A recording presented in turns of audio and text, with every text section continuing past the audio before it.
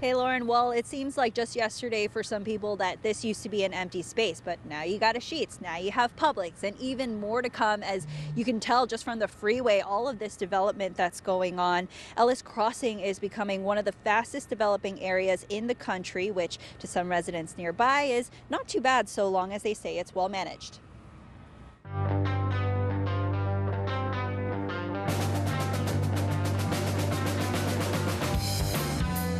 A transformation at work. I like it. I do. It's like a little mini city. The 30 acres off of the Ellis Road exit on the Durham Freeway now sprouting as a mixed-use development, from shops and restaurants to residential and multifamily developments underway. It was just dirt. Pete Suska expanding his downtown Durham business to the outskirts of Durham County.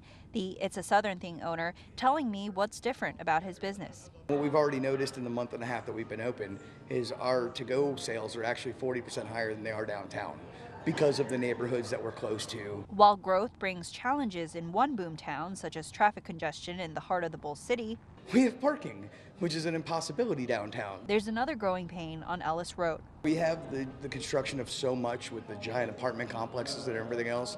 The infrastructure is what struggles. So the internet will go out because somebody hits a line, or the power will flash, or a lot of those problems is what we've had occur here since we've opened. So that's been a little bit of a learning curve. Some residents at Ellis Crossing wondering how the county will meet the future demand. Affordable housing. They got to have some new schools. There are a lot of families out here, a lot of young children. So I'm wondering what they're going to do. And I also took a look at the Durham Public Schools boundary map, and so there would be one elementary, one middle school, and one high school in the zone for the 2024-25 school year. And as you heard Ziegler, she says there's a lot of young children in the area, so when more people move in, one area of improvement to her would be more schools. Reporting in Durham County, Cindy Bay, ABC 11 Eyewitness News.